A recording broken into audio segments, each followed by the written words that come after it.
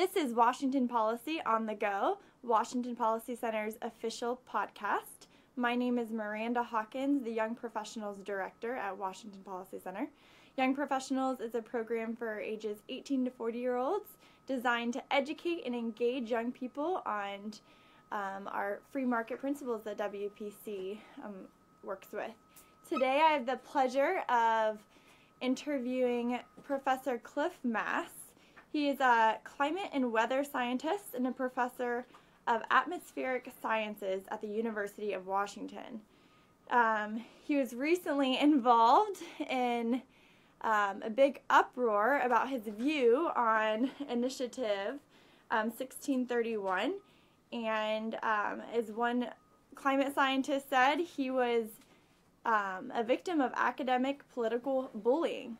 So Cliff, please tell us a little bit about what happened on the university.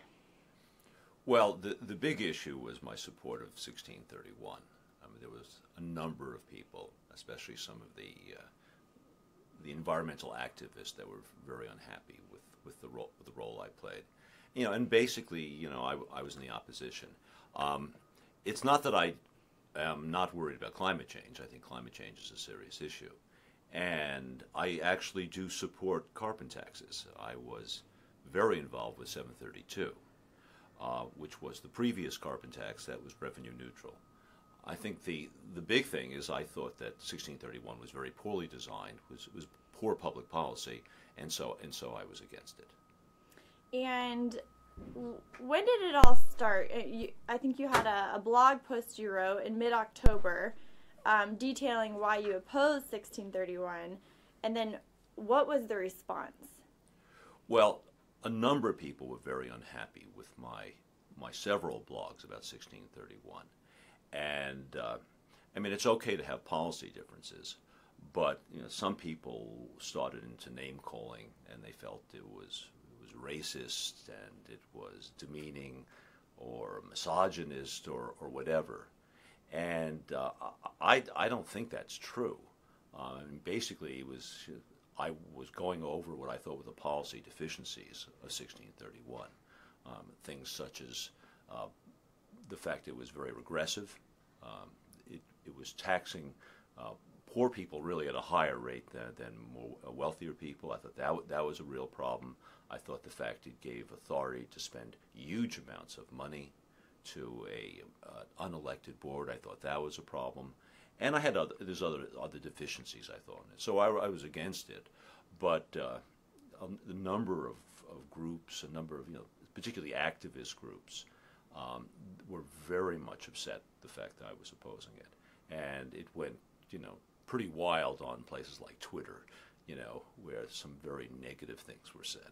So, Professor Mass, what were some of the names or accusations towards you?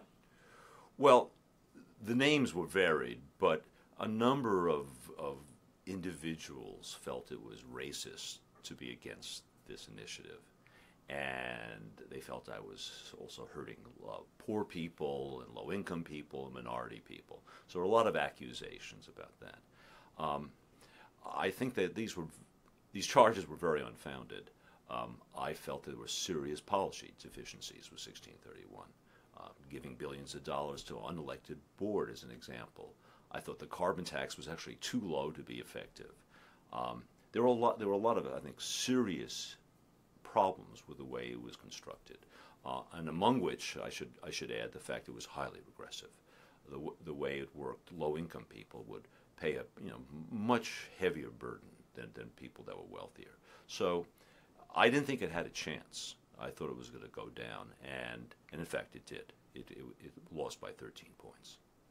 Yeah, and you know, I read that campaigner Izzy Goodman, she tweeted that your view on I-1631, the take you had on it, she quoted, "This alone proves that he is a blatant racist." You know, I thought those kind of comments were very unfortunate. I think we need to be able to talk in the public sphere about measures like this and talk concretely. You know, is it regressive or not? Is it going to be effective or not? I think we can talk about the positives and negatives of the policy without calling each other names. So, which leads me into my next question. Did anyone ever come up to you saying, hey, I really disagree with your view. Can we grab coffee? Can we put on a debate on campus? Can we put on a forum where we hear your different views, because you were in the minority on campus? And so did anyone actually set up a respectful environment where they could hear you out? Did you get any feedback out like that? I wasn't invited to have such a debate, but there was a debate that occurred on campus.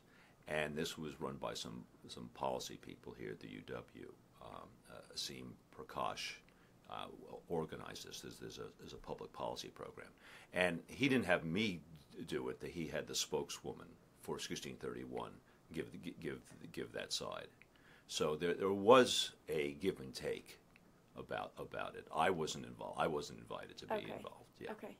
So I think it's really interesting that the 2016 revenue neutral carbon tax you endorsed, and this one would have increased energy taxes and decreased sales taxes, I believe. That's correct. But the 2018 carbon tax you opposed. So in your view, what are the biggest differences between those two?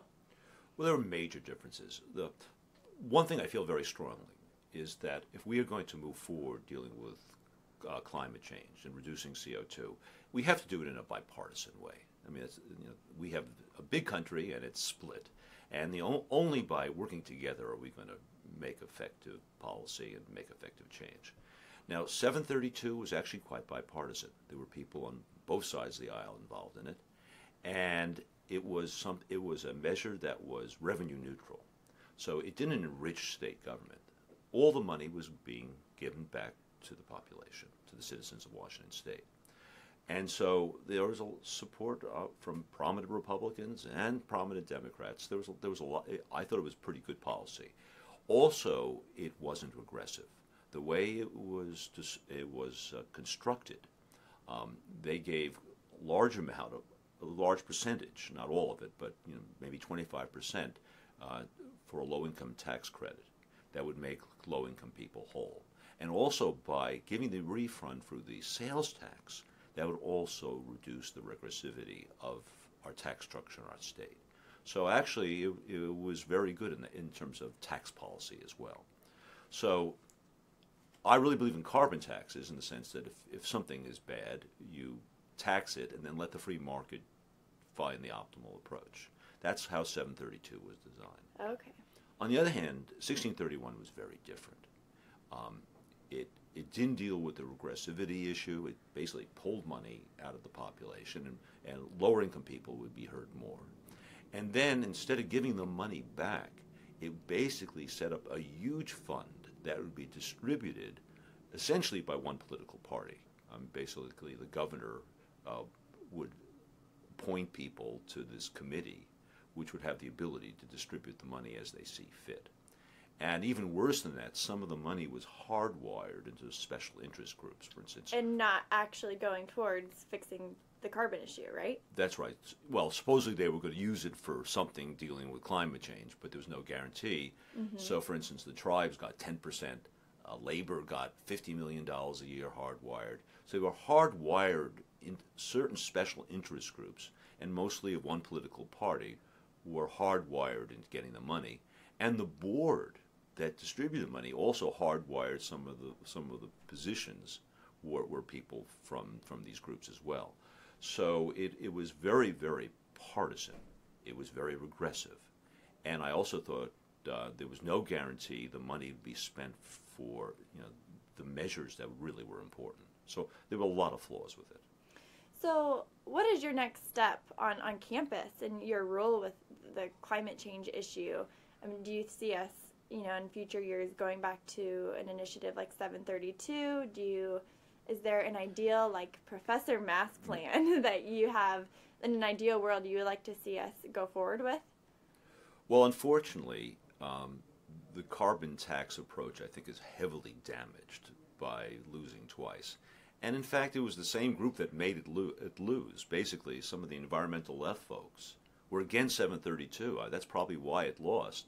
The fact the governor and a lot of the environmental left groups actually opposed it. The Sierra Club was against it, for instance. Why did they oppose it?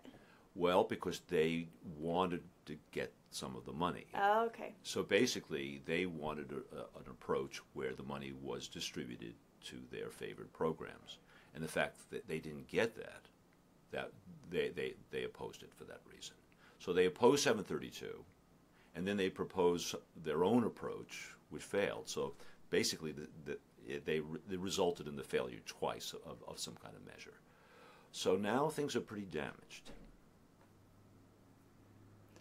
So they're damaged, but what do you see as an optimistic approach for the future? You know, how do you have a game plan in mind for how you're going to continue to be involved in this issue, and ways that we as young professionals, people, our listeners, can expect to see in the next couple of years?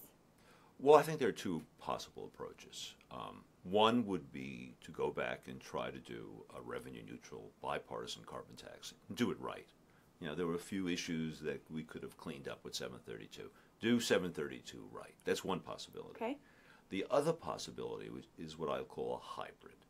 You know, bring in money through some kind of carbon tax or fee. Use a substantial proportion to make sure the lower-income people are whole. Okay. So maybe reducing sales tax or whatever. And then use the rest of the money for very concrete, very important needs. And I'll give you an example, trying to deal with wildfires. It is clear that the key driver of the wildfires in our state and other places is not climate change, but mismanagement of the forests and the fact we've suppressed fires for so long. What we need to do is to thin the forests, clean out the debris, and bring back low-level fire again, as the fires that had burned for thousands of years.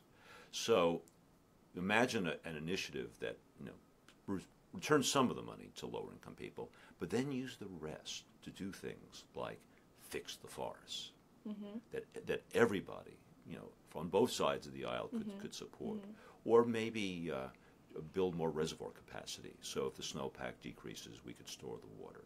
So, or another example would be to build the light rail, the sound transit light rail, build it 10 years faster.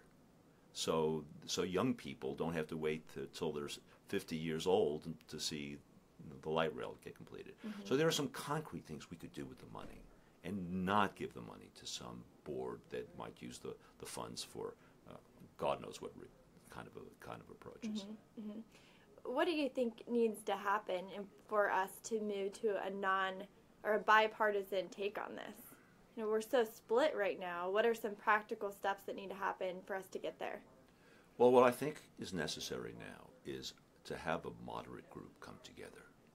You know, see if we can get a bipartisan group of people to come together to come up with a plan, a moderate plan that might be acceptable to the moderates on both sides of the aisle.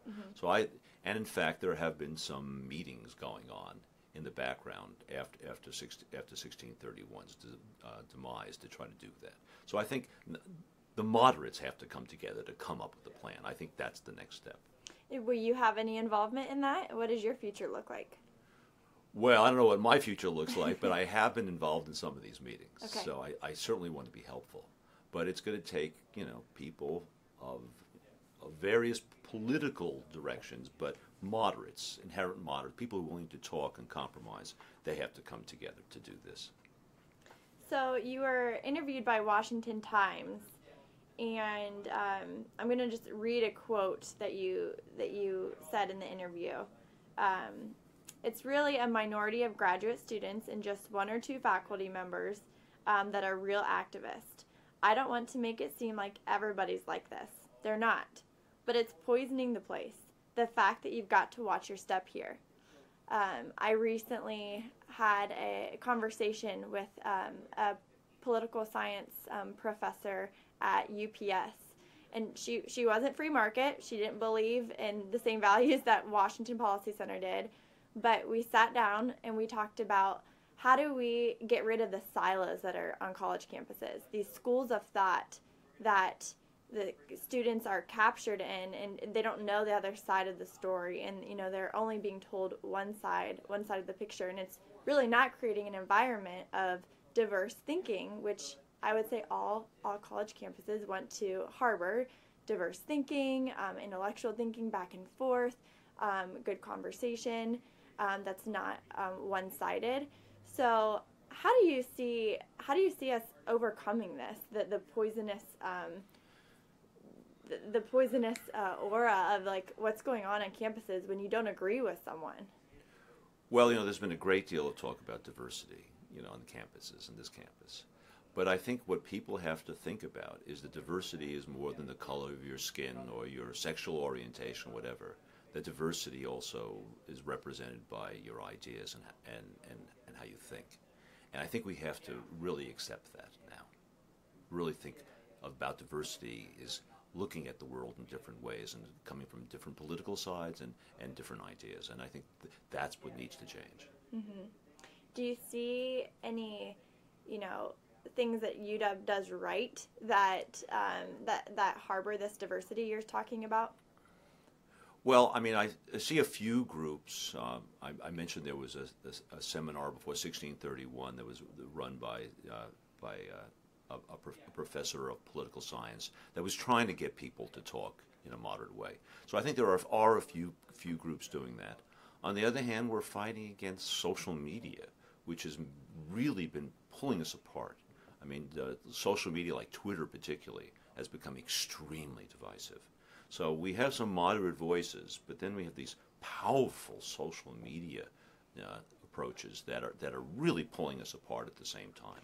And I heard from someone, I was having like a small group discussion talking about how to revive civility in public discourse. And they were saying, although social media has been a great platform for us, it's also diminished the relationships we have with people. Because rather than calling you racist or calling you names in person, which is much harder to do, you can do it on social media and get away with it. And there's really not much repercussion towards it. So, I think that's one thing we need to work on is face-to-face interaction. When you just take the time to sit down with someone and look at them face-to-face in the eyes and understand, they're a person. Like they care about the environment just as much as you do. They just have a different way of thinking about it. And if we can collaborate and come together, maybe we can actually get somewhere with these initiatives. No, I think that's true. And I think the university has to come up with some policies. There really is no policy about social media and freedom of speech. And this is something that got me in trouble in the sense that here I am using a blog that's off campus. And it's completely separate from the university. But there are people here at the university, the chairman of my department and some of these students, who felt that I could be called accountable by them for my political free speech outside. I think this is very serious. It is very important to protect free speech. And I think we've lost a lot in the last few years. And I'm hoping the university will come up with a policy to protect free speech when we're talking off campus. Yeah, that's very interesting. I think, wasn't your blog on Snowpacked? Or, if listeners want to see that blog or look at some of your work you've done, how would they do that? Well, if they want to see my blogs, they're all online. So if you go to cliffmass.blogspot.com, okay, it's right there. Just search my name, you'll find my blog right away.